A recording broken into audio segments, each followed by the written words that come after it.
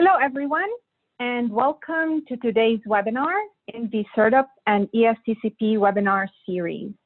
My name is Rula Deeb. I'm a senior principal at Geosyntac Consultants in Oakland, California, and the coordinator of the webinar series on behalf of CERTUP and ESTCP. Today's webinar will consist of a brief overview of the two programs, followed by the technical portion, which features research on life cycle assessment and developmental, environment safety, and occupational health evaluations. First, Mr. Brian Hubbard from Joint Program Executive Office Armaments and Ammunition will describe environmental safety and occupational health analyses in acquisition. His presentation will be followed by a Q&A session, and it will be followed by a second presentation by Dr. Andrew Henderson from Noblis, who will discuss incorporating life cycle thinking into research and acquisition. Andrew's presentation will also be followed by a Q&A session, and we will conclude the webinar with a longer Q&A with both of our speakers. On this slide, we have provided a few suggestions in case you experience difficulties with the broadcast platform.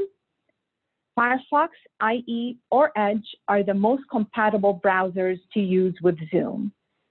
If you lose the content on your screen, or if your screen freezes, try keying Control and F5 to perform a hard refresh. If you are accessing the audio through your computer, click the arrow next to the Join Audio button, select Test Speaker and Microphone, and follow the prompts as they appear on your screen. If you continue to experience difficulties, please call into the conference line shown here. You may also submit a comment using the chat box. Please use the chat box only for comments related to technical difficulties, because the Q&A option should be reserved for questions for our speakers. Today's broadcast will be listen only. You may submit questions by using the Q&A box on your screen. You do not need to wait until the Q&A period to submit your questions. In fact, we encourage you to submit questions well in advance of the Q&A sessions. Just a reminder that when you submit your questions, make sure to add your organization name at the end so that we can identify you during the session. With that, I would like to introduce Mr. Tim Tatro, the ESTCP Program Manager for Energy and Water. Tim graciously agreed to fill in for Dr. Robin Nisan today, and Robin is the Program Manager for Weapon Systems and Platforms. Before joining CERTUP and ESTCP, Tim worked at the National Renewable Energy Lab, where he focused on energy efficiency and renewable energy project development for the federal sector. Tim? Thank you, Rula. I'm happy to welcome everybody to today's CERTUP and ESTCP webinar. I'm going to give a brief overview of CERTUP and ESTCP programs, and then hand it back to Rula to introduce our first speaker. CERTUP is the Strategic Environmental and Research Development Program. It was established in 1991 by Congress as a partnership between DoD, the Department of Energy, and EPA. CERTUP's mission is to identify and address high-priority environmental science and technology opportunities that focus on DoD requirements. CERTUP funds both fundamental research as well as advanced technology development that ultimately impacts real-world environmental management. ESTCP is the Environmental Security Technology Certification Program in which we demonstrate innovative environmental and energy technologies. These investments capitalize on past investments under CERTUP or other research programs and are designed to transition technologies out of the lab and into the field. Especially important to all ESTCP demonstrations is the ultimate transition to implementation and regulatory acceptance. CERTUP and ESTCP are complementary programs, with much of CERTUP research occurring in the lab and pilot scale, with occasional field efforts, while ESTCP demonstrations are primarily at the pilot and field scale, although occasionally supporting lab efforts are conducted. There are 4 program areas in CERTIP and 5 in ESTCP. Installation Energy and Water program area is only an ESTCP program, while the other 4, environmental restoration, munitions response, resource conservation and resiliency, and weapon systems and platforms, are CERTIP and ESTCP programs managed jointly by a designated program manager. Our webinar is focused on research and demonstrations that are conducted under the Weapons Systems and Platforms program area. This program area has essentially 5 major focus areas: surface engineering and structural materials, energetic materials and munitions, noise and emissions, waste reduction and treatment and DoD operations, and lead-free electronics. Our webinar series highlights research and demonstration efforts from each of the 5 program areas. As you can see, upcoming webinars will cover a broad range of topics, including genetic diversity and responses to climate change, advances in high-resolution site characterization, and sustainable coating systems for military platforms.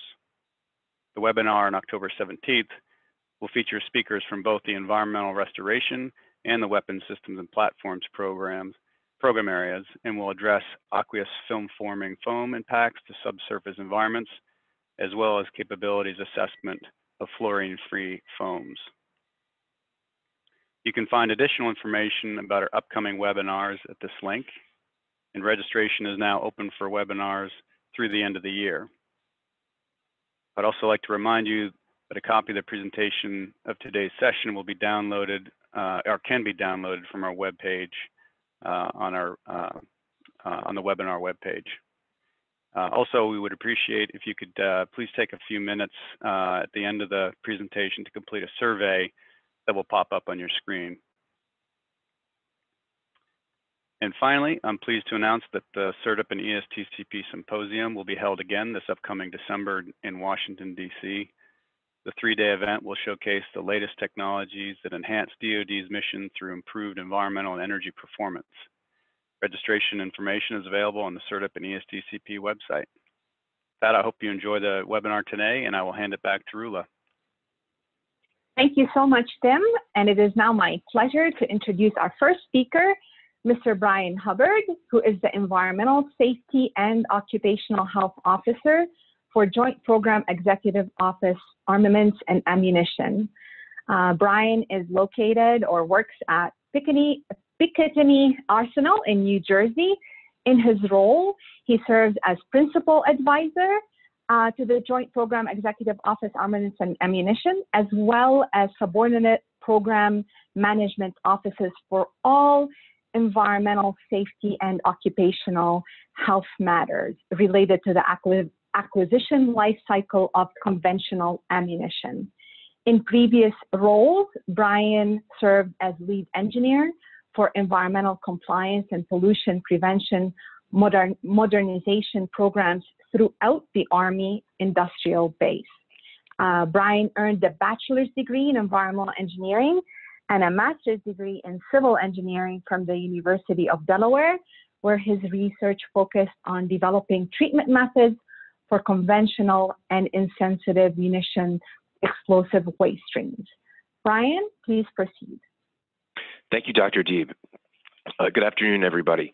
On slide 17, I present an agenda where I'd just like to highlight our role as the Joint Program Executive Office, Armaments and Ammunition, and describe the phased environmental safety and occupational health assessments that are used as part of the technology development process, and how these analyses support acquisition and material development, followed by discussing their benefits to the DoD, and wrap up with a couple of conclusions. So on slide 18, so who are we at JPEO Armaments and Ammunition?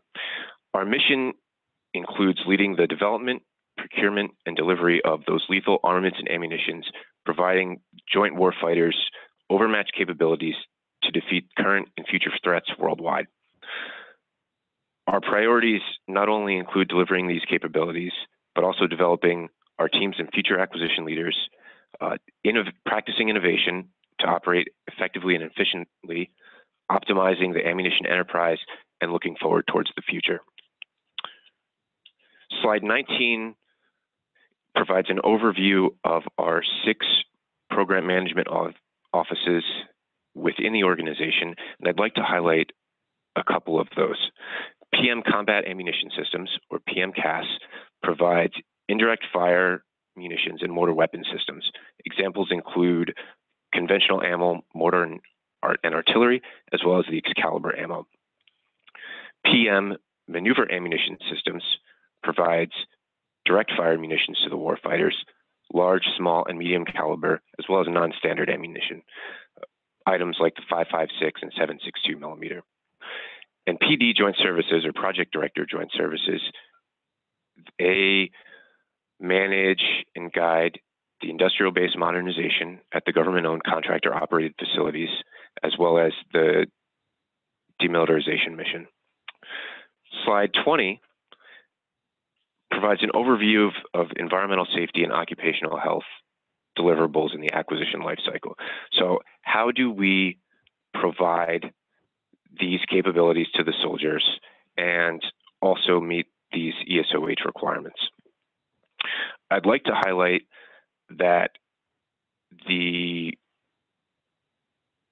capability gaps identified early in the life cycle during the material solution analysis phase, and as the technology and process matures, there's different gates or milestones, B, C, and the full rate production decision review before the ammunition enters the operation and support phase and is provided to the soldiers.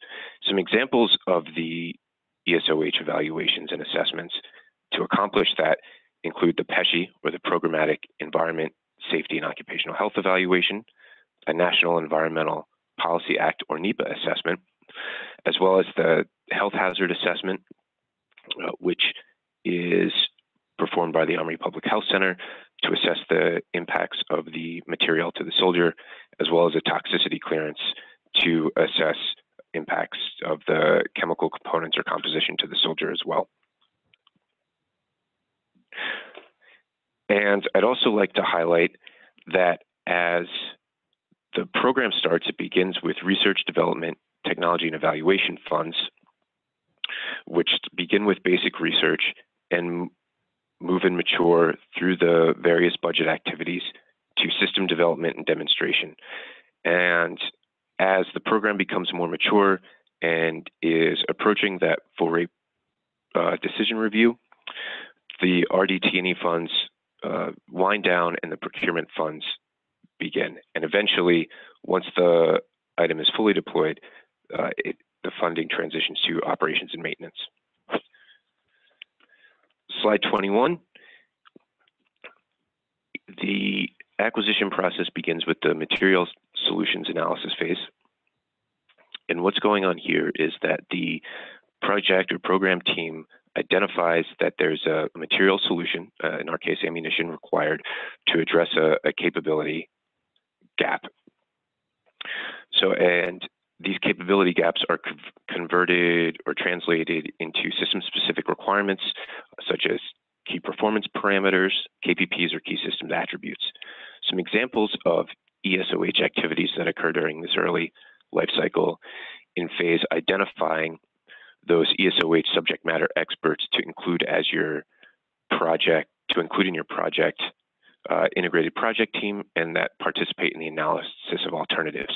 We also want to ensure that ESOH planning for that future technology as it's matured is included in the systems engineering plan, which is a living document that captures the program's current and maturing engineering strategy and how it integrates into the overall program management and lifecycle effort. The purpose of the SEP is to guide that technical aspects as the technology and project matures. We also want to ensure that ESOH aspects, such as compliance with or anticipating compliance with environmental laws and regulations, are included in the draft capability development documents and any initial requests for proposals that may be going out for contract support. Slide 22 is the next phase in the acquisition life cycle. So as the program passes milestone A, it enters the technology maturation and risk reduction, or TMMR. And here, the team and project is looking to reduce those technical risks, gaining an understanding of potential material solutions to warrant further investment as the technology proceeds towards milestone B, which is the official start of an acquisition program. So here, in support of milestone B, the team is preparing the initial PESHI, which is to identify those ESOH risks, their statuses, any potential wastes associated with the ammunition or system, and also identifying the NEPA, the National Environmental Policy Act compliance schedule. Those, any sort of development and fielding actions that could trigger a compliance issue either in the development or fielding process. So those ESOH SMEs are also participating in the design activities, discussing prototypings, potential adverse impacts to the end user or environment during production or use. And these ESOH risks are identified to leadership through the preliminary design review, included in the systems engineering plan, the lifecycle sustainment plan, as well as the draft request for proposal. So slide 23, after the program's initiated, it achieves milestone B. The effort moves into the engineering and manufacturing development phase, or the EMD. Here, prototypes begin to be designed, built, and tested, verifying that the operational requirements identified in the earlier life cycle phase are achieved, and those risks are begin to be mitigated. And again, looking ahead to post-milestone C towards the production and deployment. Here, the IPT is participating in identifying trade-off and design activities. ESOH is one aspect of that, but it's not the primary driver. The NEPA compliance schedule is also being updated, as well as the PESHI for milestone C. Now, the PESHI at milestone B, it's still early in the program. It's an initial risk identification document and planning to how to mitigate those ESOH risks and accepting them, or which ones are acceptable. We're looking to obtain those ESOH approvals on the PESHI and the preliminary NEPA analysis and any sort of endorsements. And again, any sort of draft proposals or scope of work that are going out, ESOH language should be included. And also the health hazard assessment and toxicity clearance are begin to be developed and refined for milestone C decision. Slide 24 describes the production and deployment phase, where the program has achieved milestone C, and the primary purpose here is to produce the system with the capability that satisfies the operational need. Here, low-rate initial production articles are also produced and used as production test assets in this phase. And the technical processes of verification and validation of the end item are assessed and taken into consideration. Here, ESOH activities, again, you'll notice that these ESOH aspects are iterative in nature to further refine, identify, and reduce those risks as the program marches towards material release. At each phase, and again, the NEPA compliance schedule is updated. The risks that were identified in the milestone B PESHI should be further reduced. The health hazard assessment is prepared, and as well as the toxicity clearance, and those ESOH risks are evaluated and accepted again. Slide 25. Once the system and the LRIP articles are satisfactory and these achieves requirements for the full rate production decision review. The phase end, the acquisition lifecycle phase is operations and support. Here, the Program Management Office is leading the product support strategy, sustaining the system throughout its operational use until demilitarization and disposal occurs in the future. And operational units begin to receive the material, and it's placed for their use wherever the need and capability gap has been identified. And at the end of this phase, the demilitarization takes place at the end of the service life. So here, as the material is used, any sort of hazard reports that are developed or hazards that occur in the field, feedback with the appropriate program management office, and if there's an environmental safety or OC health aspect, we'll address it at that time. If there's any sort of regulations that change, potential restriction of materials for production, or changes at the industrial base sites where these items might be manufactured, or depots where they could be assessed or go in for rework, we'll take into account changing regulations as well. And as these regulations or the regulatory environment changes, the team will update the PESHI as required. And the NEPA analysis would occur again, kind of on an as required basis, and the health hazard assessment and toxicity clearance are periodically assessed and reviewed as well. So what are some policies guiding ESOH and acquisition? Slide 26 describes our guiding acquisition policy, which is AR 70-1, which includes the National Environmental Policy Act in the 32 CFR Part 651, as well as specifically calls out the PESHI, which is required regardless of acquisition category or size of the acquisition program. MIL Standard 882, the DoD Standard Practice for System Safety, describes ESOH risk management throughout the system's life cycle from concept initiation through the demil and disposal. And as mentioned earlier, the planning is recorded in the systems engineering document.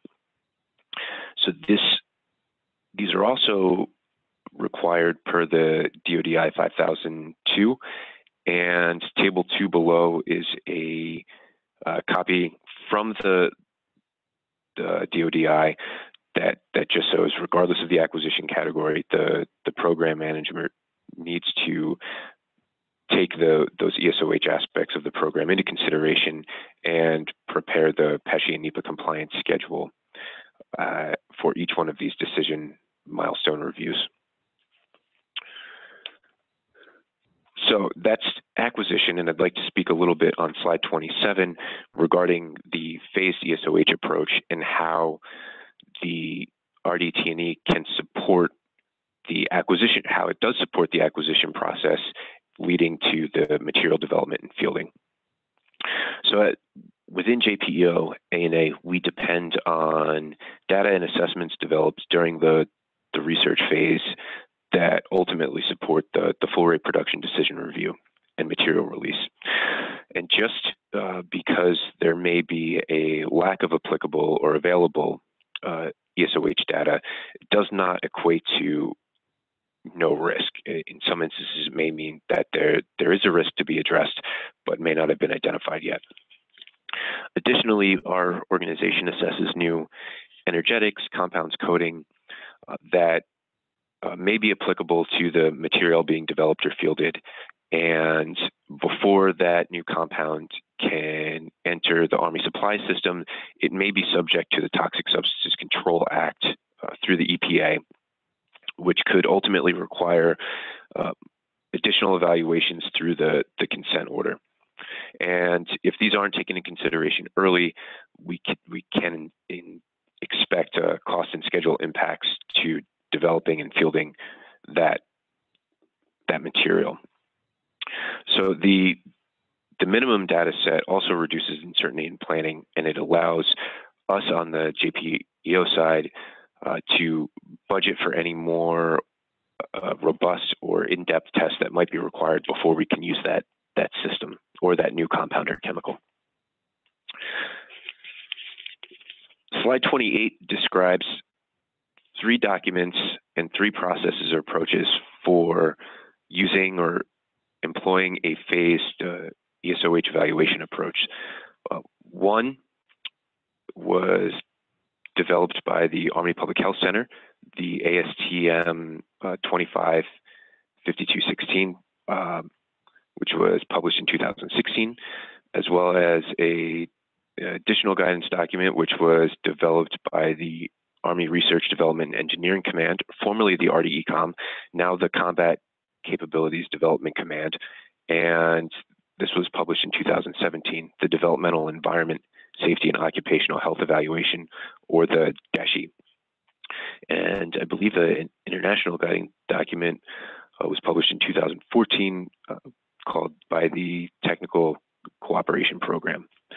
And what's important and unique about each one of these documents and approaches is that they emphasize and employ a phased data collection approach consistent with the corresponding budget activity or technology readiness level. So that means that early in a program or in the development, doing more, not as in-depth analysis, but just identifying those potential risks. And as the material matures, you're moving into more in-depth, robust analysis for these new ESOH compounds or new compounds that could be used to develop in our material. The DESHE on slide 29, it's not a risk assessment tool, but again, a phased approach. And results from the DESHE are important to those acquisition deliverables mentioned early, specifically the PESHE, the NEPA analysis, the health hazard assessment, as well as any potential environmental permits that may be required to manufacture the material or use it at installations and depots.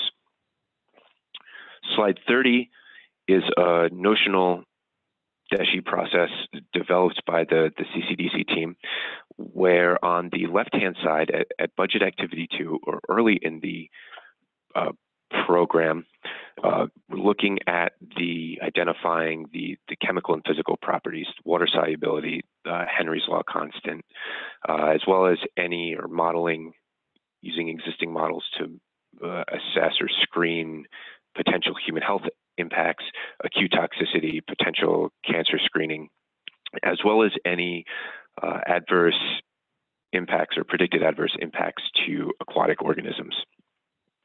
As the program matures through the budget activities and technology readiness levels, the assessments are somewhat iterative, and at the middle tier of development or by budget activity 3, we're starting to look at those acute short-term assessments of the compound to those water receptors. And as the new compound or energetic is showing promise, and it looks like there's a chance for it to be fielded, we'll begin to look at the fate and transport, those chronic or subchronic human health studies to support the toxicity clearance, as well as the toxicity assessment and PESHE for the material release and fielding. Slide 31 shows describes the DESHE data a little bit more in detail, and also want to highlight that the DESHI data and the DESHI process recommends conducting these measurements of the physical chemical properties and corresponding health and ecotox and fate in accordance with those prescribed methods such as ASTMs, the OECD methods, EPA methods, as well as employing good laboratory practices. Slide 32. So on some of the advantages of the DESHI, it provides a direct and distinct link between the research and acquisition communities and the PM. There's an opportunity to identify potential risks associated with a particular compound or energetic prior to its transition and loading into an end item that's released. And we're using and employing those peer-reviewed, SME verified methods to collect the data. And it's a great approach that distinctly supports the industrial-based sustainment and Army readiness. Knowing these potential risks up front allows us to plan and pivot as necessary. Slide 33 describes the PESHI, our guiding documents and requirements for performing this evaluation comes from the Army regulations, the DODI instruction, as well as the MIL standard. Required at each milestone, beginning at milestone B, regardless of ACAT category. I think that shows that these ESOH analyses are very important to eliminate those future liabilities associated with developing and fielding material. Some examples of data and things that are taken into consideration: the corresponding environmental impact, not only to infrastructure, but also to those installations and gaining commands. And it is a living document. Slide 34 is the NEPA assessment. It's a statutory requirement per the 32 CFR. And some actions that require the NEPA analysis are test and evaluation, material fielding, any sort of system modifications, as well as demil and disposal. So slide 35 describes a little bit more detail about the MIL standard. I'd like to highlight the environmental hazard analysis using the risk assessment matrix in the lower right-hand corner. And failure to identify those potential ESOH risks are going to impact the cost, schedule, and performance across the system lifecycle. So in conclusion, on 36, the PESHI and NEPA are statutory and regulatory required documents at each milestone decision and support the material fielding. And the opportunity to address these ESOH risks decrease as the program matures and those RDT&E funding lines become reduced. And the DESHI provides guidance to collect the right and relevant data at the proper time of the technology development using those standard methods, and the absence or lack of the ESOH data doesn't equate to minimal risks. Slide 37, the DoD benefits in understanding these potential impacts of new materials early allows our program management offices to plan and for potential efforts to reduce those risks. And we're after identifying these risks and reducing them earlier rather than later. So for additional information, please visit www.pica.army.mil for a little bit more information on the JPEO ANA as well as Picatinny Arsenal. Thank you very much for your time and attention. Thank you, Brian, for a great presentation. We have received a number of questions. The first one is from the CCDC Ground Vehicle Systems Center, and it goes as follows. What is a toxicity clearance, and might it be similar to the Hazardous Materials Management Report of the PESHI in the Ground Vehicle Systems Center? That's a great question, and I can speak to the toxicity clearance as it relates to the ammunition development and fielding. So before milestone B, our program management office or the program officer or project officer will request a toxicity clearance for the potential or the candidate materials for the item to be developed, and partner and request support from the Army Public Health Center for the toxicity clearance or assessment to identify those potential risks and at what exposures and adverse effect may occur to the soldier or the end user. Thank you, Brian. And the second question is from the SUNY School of Public Health in Albany. In the process you described, are risks to workers in the supply chain evaluated? Yes. For example, the occupational health to workers at the industrial-based production facilities are taken into consideration when developing or producing a new material. Again, we'll partner with the production facility and the Army Public Health Center and request an industrial hygiene assessment. Great, thank you. And the second or third question is from Betel. Are the HHAs, TCs, and our PESHs eventually delivered to installation level safety and health organizations, such as preventive medicine detachments and garrison safety offices? So as part of the material development and fielding process, our guiding Army regulation is AR 700-142. And as we pursue the material release, the NEPA analysis and corresponding PESHI are included as part of the, and per the regulation, included as part of the, and mentioned in the memorandum of notification and material fielding plan that goes out to the, through the lifecycle management command to the end users and installations. Great, thank you. And here is another question from Mantech. Your presentation referenced a by-the-book acquisition cycle. What experience do you have with rapid acquisition processes and the pressure this places on ESOH, PESHI assessment processes? So as I understand it, the NEPA, the National Environmental Policy Act assessment, is required by law. So I don't foresee that that requirement going away.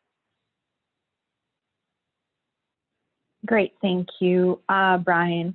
How are impacts to training lands assessed? Are impacts modeled or measured, and how are those studies conducted, if any? So as part, again, I'll refer back to the 700-142, the material developers, the intention or the perspective is that the material developer or organization prepares the programmatic NEPA analysis, and then the installations would use that document, which describes the general environmental aspects of this munition, to tier off of that to perform site-specific analysis.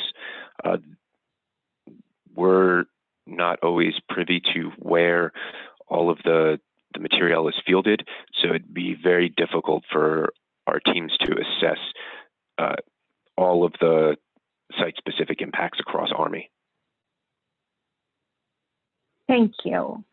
What is an approximate average time frame for the full acquisition life cycle? And how does your phased approach incorporate new or updated ESOH requirements?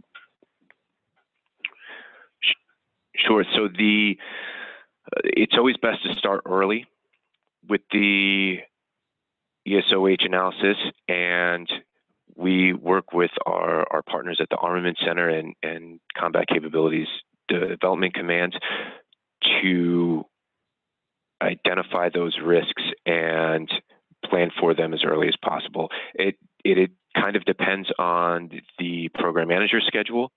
There's not one consistent schedule across the board.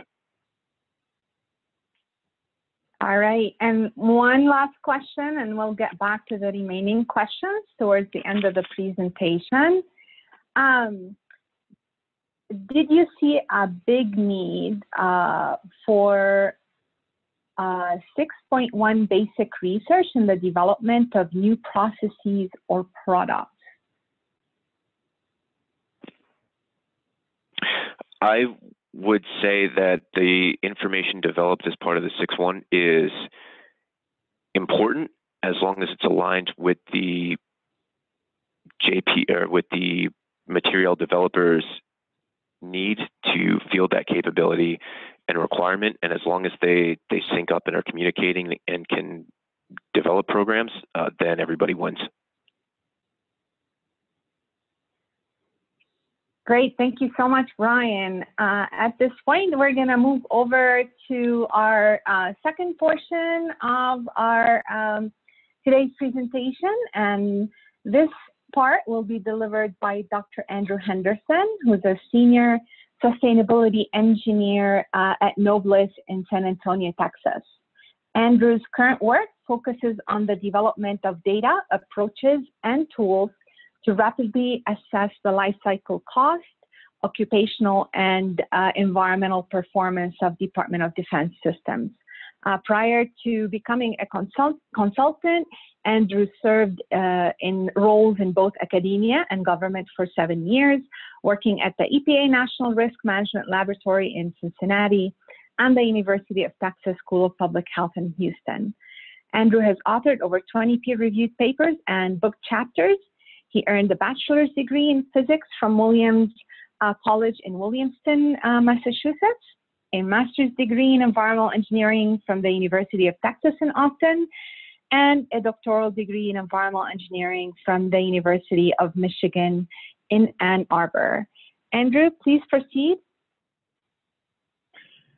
Yes, thank you very much, Dr. Deeb, and thanks to the organizers for the chance to talk. And I'd like to first of all say thanks to SERP and ESTCP, and especially Dr. Newsom for the chance to work on this and the sort of collaborative spirit that they and the Office of the Secretary of Defense, the environmental group, has brought, and especially colleagues at FRCSE, whom I will discuss today, and of course, colleagues at Noblis. So that's the preliminaries, and also thank you very much to Mr. Hubbard for setting the stage so nicely. I think we're both looking at similar problems, but from different angles, so that we're bringing complementary and not duplicative approaches to addressing the same questions. So today, on slide 41, we'll be talking about requirements and drivers for doing sustainability analysis. We'll be looking at a case study of electroplating alternatives at a maintenance depot. I'll talk about some of the tools and resources that are available to help SERP and ESTCP and other researchers do this sort of work, and then we'll wrap up and get back to more questions. And I really think that combining these two talks in one session will be great for generating some really insightful questions that address all of these topics. So on slide 42, we look at the sort of overall picture here of the National Defense Strategy, and wanted to point out that this strategy includes essentially costing. So the first two bullets for lethality and alliances are things that indeed SERP ESTCP researchers address, but particularly the performance and affordability are, I think, where we have an opportunity to bring new technologies to bear. And there's a lot of guidance to address affordability, as many of you all know, and Mr. Hubbard referenced some of that. But if we look on the following slide, 43, we see that the DODI 5000.02 milestone sort of setup is potentially misleading, and this is from the DAU. This slide, the top bar suggests a sort of equal distribution in time almost of these milestones.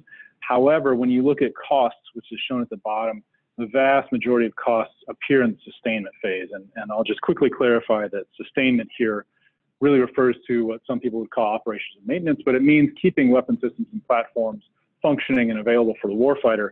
When we talk about a sustainability analysis, we're talking about this sort of broader sustainability, helping the DoD to continue to function and provide all the services that it does. So let's not confuse those two terms. So let's step back and think about acquisitions, and Mr. Hubbard alluded to this. In this graph, we're looking at sort of time, acquisition milestones across the x-axis. The y-axis is showing us some cost. And we've got a few different lines here. The top line, which is in light blue, if you can see that, suggests that costs get locked in very early on, once you've designed a product or selected a material solution. The actual realization of that cost, when it hits the budget books, is certainly happening during the operations or the sustainment phase.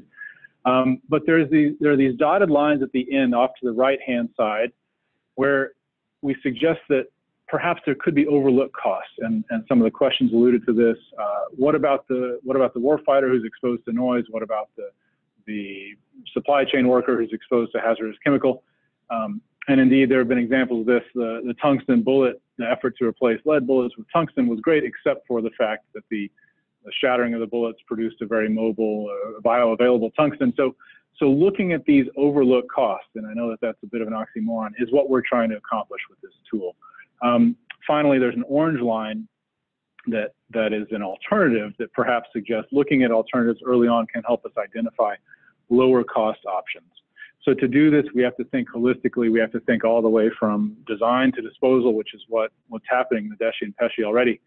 So lifecycle thinking is the term that we use for this, and it suggests that for any system or product one uses, it behooves us to think about where that product came from and what the raw materials that went into that product are, how do we get the electricity, how do we get the chemical that we need, and for the precursors for that chemical, where did they come from?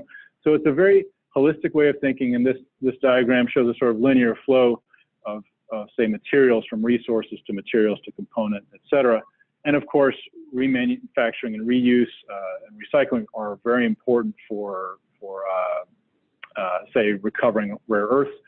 But the idea about the life cycle is that we want to think all the way up into the supply chain to identify potential issues. We want to think all the way downstream, not just to disposition, but to disposal and the future fate of that disposed material, and think about where there could be issues.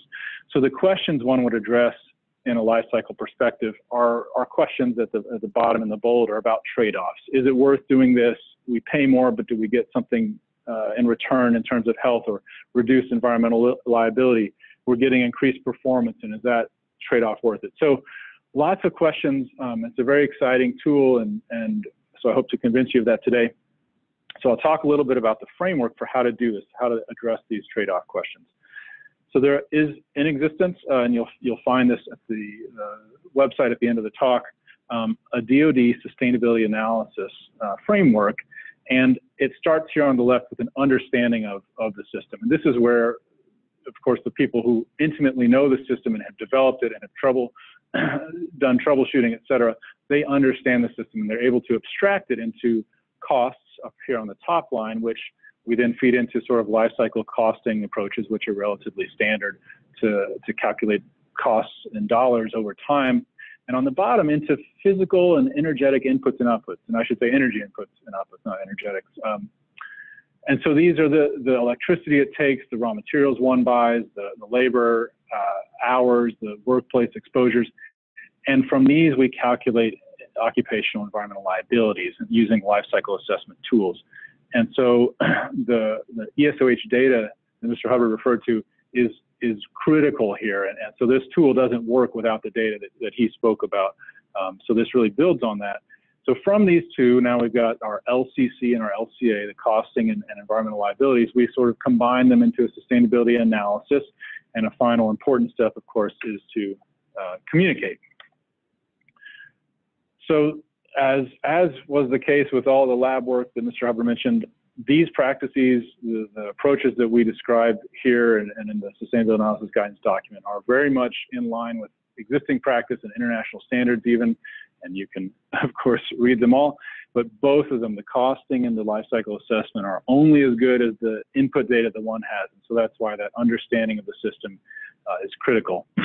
So as a researcher, how does this apply to you?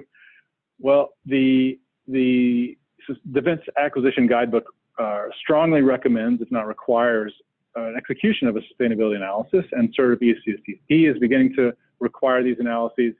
And so this guidance document is available on the website you see at the bottom, which is also at the end of the slides.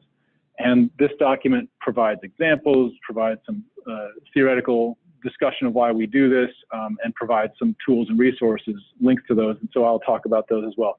This document is here, and it's for people to use. And I will next talk about a little case study we did with the Fleet Readiness Center Southeast, in which we were able to walk them through and work with them alongside with them using this document. And I really appreciate their cooperation and questions and collaboration to make this process, make this document better. So the case study involves a corrosion protection approach that previously for some of the materials they're working with, landing gear, et cetera, they're using a cadmium electroplating to prevent corrosion in the field, and they were interested in switching to a zinc nickel based electroplating. So this would be a CAD-free electroplating, and this is in line with a CERT ESTCP goal of reducing chrome and CAD use by 90% at some of the depots over the next years. So of course, we want to understand life cycle costs of these switches, of the switch to zinc nickel. We want to understand potential occupational or environmental issues. And at the sort of high level, the OASD level, the interest here in the analysis is to avoid burden shifting. So suppose you switch to the zinc nickel electroplating solution, but perhaps the preparation of zinc nickel is highly energy intensive. Is it worth paying for that energy? Or perhaps it uses a ton more water. Is this worth using in some water stress areas? So these, again, are these trade-off questions that a high level decision maker would want to know about. And of course, FRCSE is interested in understanding costs and issues, but another benefit of this tool is communicating the value of making the capital investment to switch to zinc nickel, making that argument up the command chain. So the picture there is a electroplating bath from another depot. So let's talk briefly about these plating lines themselves. And what I want to take away from this is that the plating lines themselves are highly complex, and the chemistry, the plating process, the surface preparation, et cetera, is well known and probably uncomfortably familiar to the FRCSE people. They spend their time looking at this, improving it, and so they know this backwards and forwards. And so they know about the surface preparation, they know about the acid activation, et cetera. And working with them, we were able to abstract that to a representation that we could then use in the sustainability analysis tool. Just briefly note at the bottom, this 15-year lifespan refers to the lifespan of this plating line, not the corrosion protection. So once you've coated a material, it has a certain lifespan in the field that's anticipated, and it comes back in for repairs as needed or according to a programmed cycle. So this lifespan is for the line itself. In this analysis, we excluded capital costs with building this line because it already exists, and we did sort of look at post and pre-treatment as well.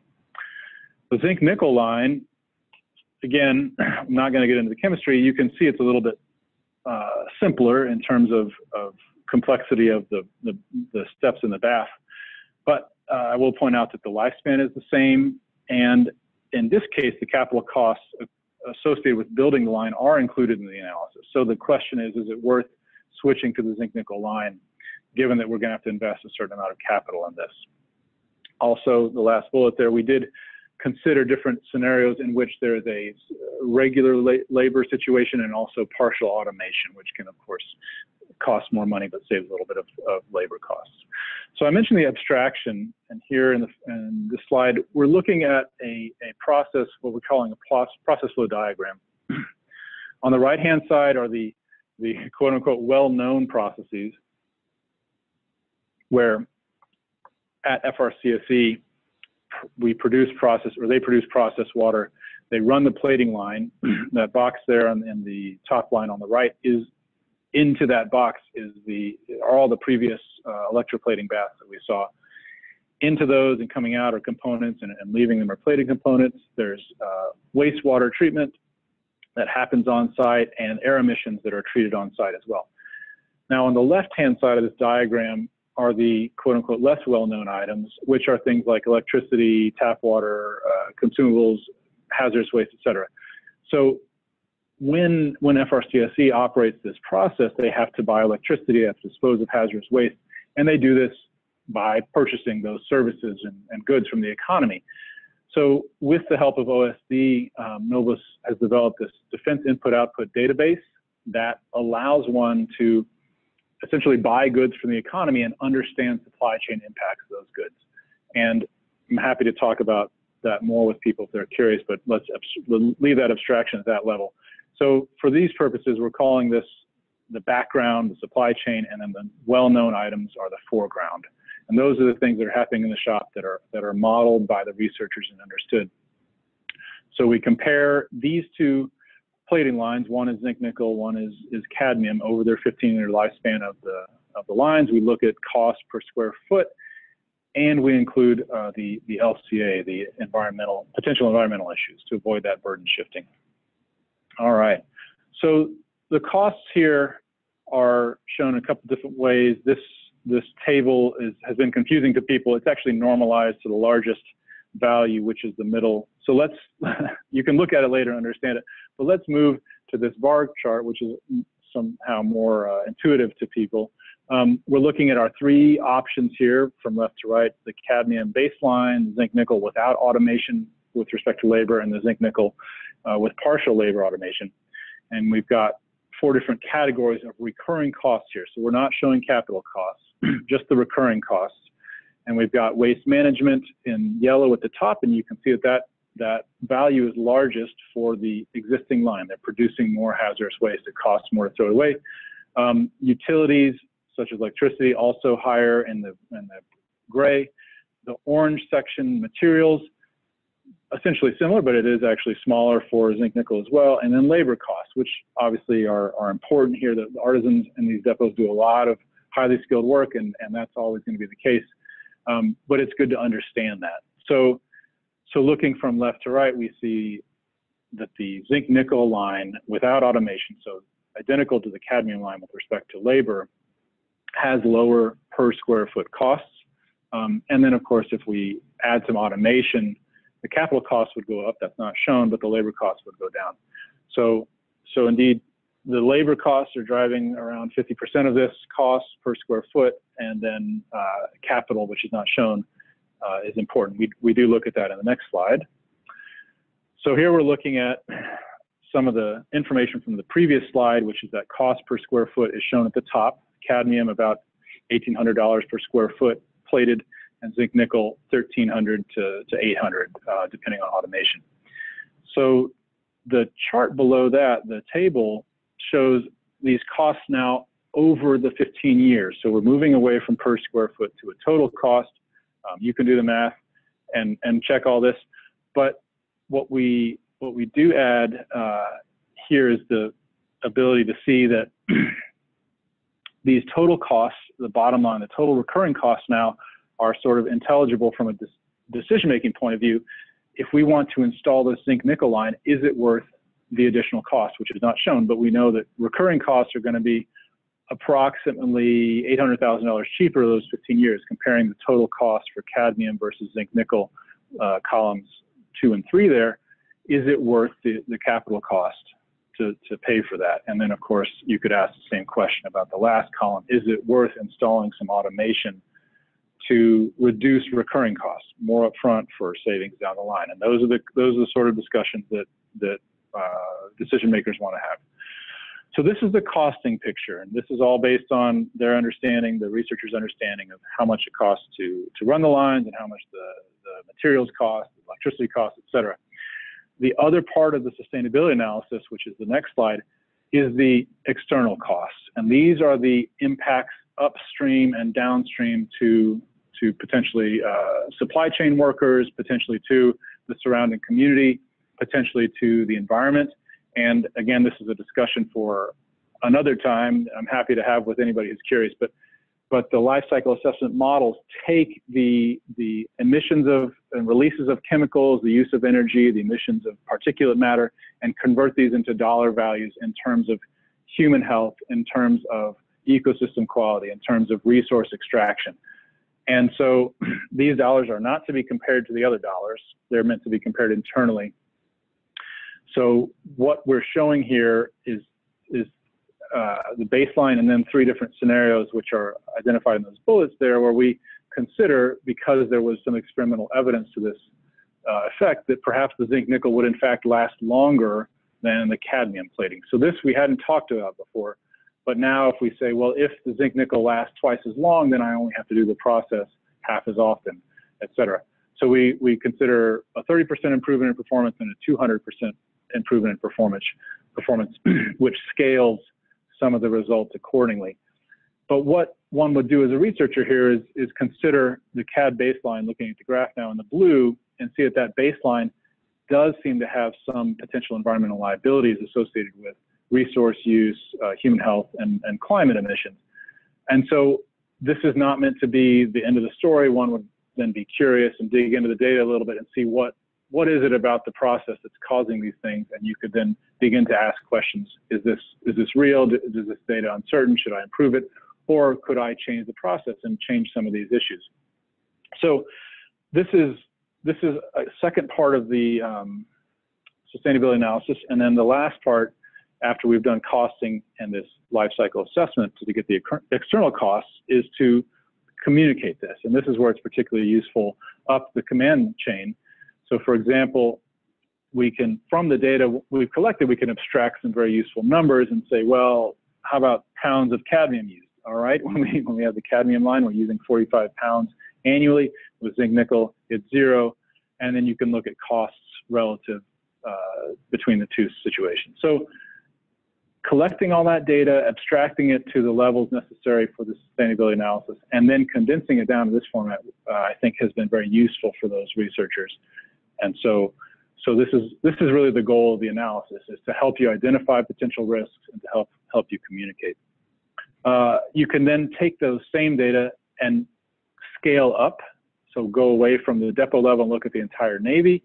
And we won't get into this right now, but basically there's some scenarios for purchasing landing gear versus maintaining landing gear. And the value of the zinc nickel line becomes clear now that you could say we could be talking about millions of, tens of millions of dollars here, and that's of course effective for communication. So the case study indicated that corrosion was the new material could in fact save money, and if it performed better than the existing material, it would indeed save more money. And as always, there's uncertainty. So when there's a clearly important parameter, it's always good to iterate a little bit and go back and look at it. So in case labor here was very important for us. So if this study were to continue, one would iterate on that and try to refine those labor estimates. And as I indicated, the sustainability analysis allows one to communicate up the command chain and also gives you a really high-level picture of pros and cons of an alternative. So as I mentioned, there are tools and resources available to help researchers do this. I mentioned the first bullet, the DIO, the database. The DoD makes available characterization factors and scoring factors, which allow you to take dollars spent on electricity and turn them into say, environmental issues, environmental liabilities. There's plenty of open source software available for you to do this. And That, of course, has its own learning curve. Noblis has been helping serve BSTCP to develop a web tool called Spark LC that would allow you to kind of take your understanding of the system, abstract it, put in a few values, and get a high-level picture of trade-offs. And I'll quickly show you that. So I concocted a notional plating example. On the left-hand column, I'm showing some of the supplies and purchases, electrical and material supplies needed. So, for example, there's deionized water that's a user-defined process. And then my three examples across the right, the plating 1 and then 2A2B, use high, medium, or low amounts of that material. And so with just these, 8 items, I knew how much truck transport there was, how much natural gas combustion there was. I was able to plug this into the web tool and get a result that indicated, look, there are some trade-offs. So for the plating 2A, there was a little bit more human health issue. For the plating 2B, there's a little bit more climate change issue. So these are the kind of trade-offs that one can make. And so we think that that's really exciting, and we really love to talk to people who are beginning to ask these questions and help to either get you using open source software or DoD's scoring factors, or indeed this tool. So in conclusion, I really want to emphasize, and I think many of you understand this, but especially with the national defense priorities here, aiming at affordability, weapon systems and platforms really have high costs during the operations and sustainment phase. Also, liabilities associated with this. Worker health down the line we found has been expensive. And as Mr. Hubbard indicated, this needs to be identified early on, or else you're kind of locked in across the life cycle. So this needs to happen early on at research and design. To really do a systematic look, you need to use the sustainability analysis, and then there are these tools available to you. And we really hope that you will use them. So for DoD, the takeaway here is we're talking about improving affordability, and then to do that, helping researchers at sort of BSTCP and elsewhere identify these issues early on, and making use of the ESOH data that is collected through groups like Mr. Hubbard. So thank you very much. For additional information, you can visit the Noblis website or the DENIX website here. And we look forward to your questions and to talking with you. Great, thank you so much, Andrew. We've actually received a number of questions for you. We're going to start with one from NSWC Carderock. In the example that you discussed, did cost assessment consider the community impact of job loss associated with automating a process requiring skilled labor? Excellent question. No, it did not. We talked about it, but it was out of scope. But that is certainly something that would be worth including in analysis if one felt that was important. That is certainly an impact of automation. Very good question. Second question, which impact assessment method is being used to assess the life cycle impacts, and what is the basis for the valuation of the impacts to calculate external costs? Okay. As an LCA person asking that, the impact method that's built into the scoring factors and the DIO right now is the Impact World Plus method, which is a publicly available and peer-reviewed method created by American and European researchers, essentially, I mean, global, but mostly those two areas. And the valuation is certainly an area of discussion. Right now, we're using an approach from a fellow called Bo Weidema, who is associated with University of the Netherlands, that uses some, I think, willingness to pay data to create valuation for impacts to human health and environment. Great, thank you, Andrew. The example shown in your presentation was for an existing technology. How would the analysis be different if it were conducted earlier in the acquisition life cycle? Yes, another good question.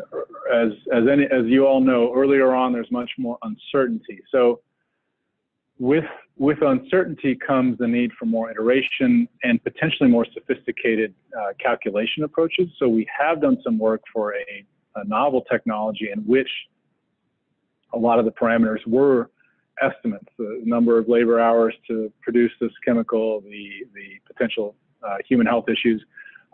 So it becomes, if the uncertainty is high enough, it becomes a little more involved in terms of either iterating sort of manually using a spreadsheet or the software, or you can set up a full-blown Monte Carlo kind of calculation or other approach to deal with those uncertainties. And then you sort of run the analysis. And if you find that the uncertainty prevents you from gathering any insight from that analysis, then you need to go back and refine those uncertainties.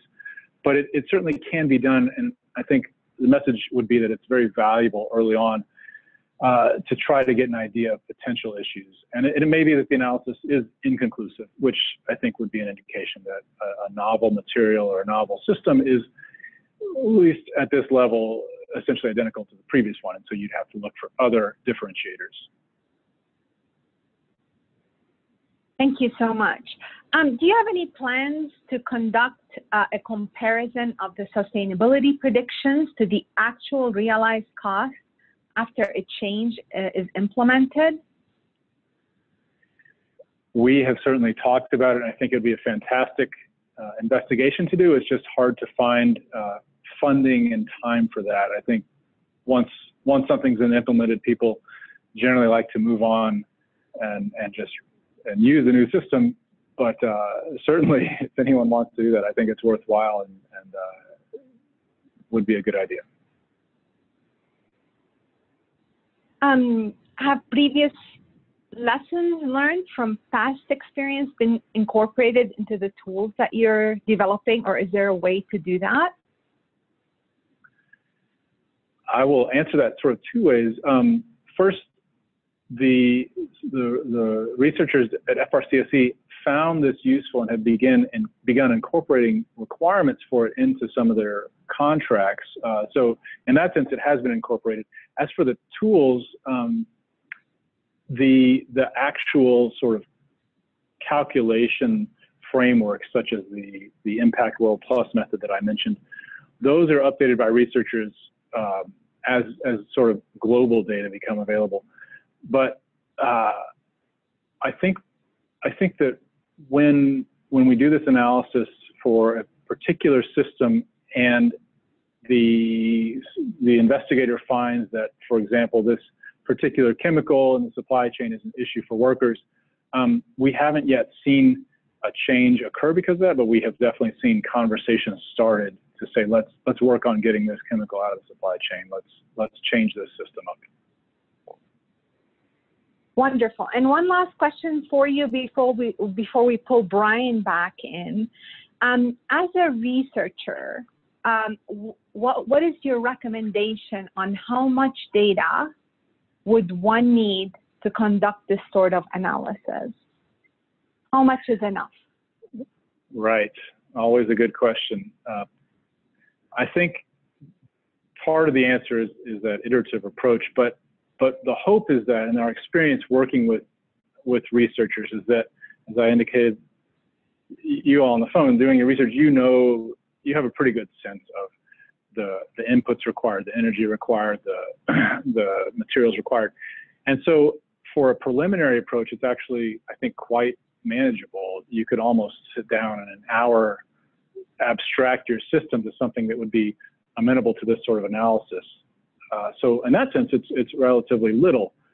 It also builds on some of the ESOH data that's been collected in the DESHU process.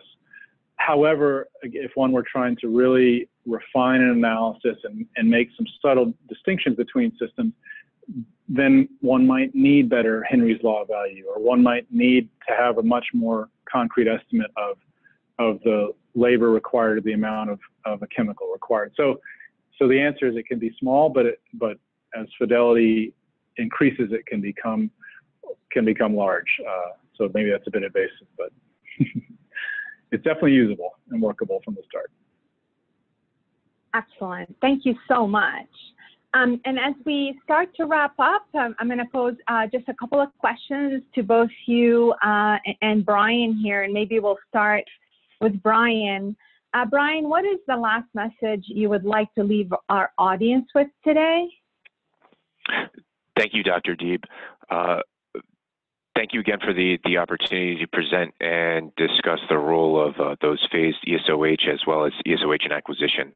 The last message I would like to leave with the audience is that to please consider those environmental safety and occupational health impacts as new technologies are developed, and consider using the DESHI and ASTM and TTCP methods to evaluate those potential impacts once the technology is fielded.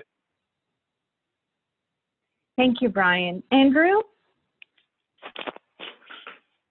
Well, if I may, it's a bit derivative, but I would echo Brian's message and say, in addition to collecting all those data, you can then use them in a sustainability analysis, again with the goal of trying to identify risks and issues down the line so that they're not locked in early on at the design stage. Great. I'd like to thank you both for taking the time to give this webinar. The content was really interesting. At this point, I would like to go ahead and remind our audience that this webinar program occurs every couple of weeks, with the next webinar taking place on Thursday, October 3. It will be in the Resource Conservation and Resiliency Program area, and it will address genetic diversity and annual cycles as related to climate change. This webinar will feature two speakers, Dr. Julie Heath and Mr. Jason Winiarski, both of Boise State University. Registration is open, so please do visit the Startup ESCP webinar webpage to register for this and other future webinars. Before we conclude, I would like to echo Tim's message and remind you that both the audio and a copy of the presentation of today's session will be archived on our webinar webpage in case you would like to refer to them in the future. We would appreciate it at this time if you can please take a moment to complete the survey that will pop up on your screen. This concludes today's webcast. Thank you so much for your time.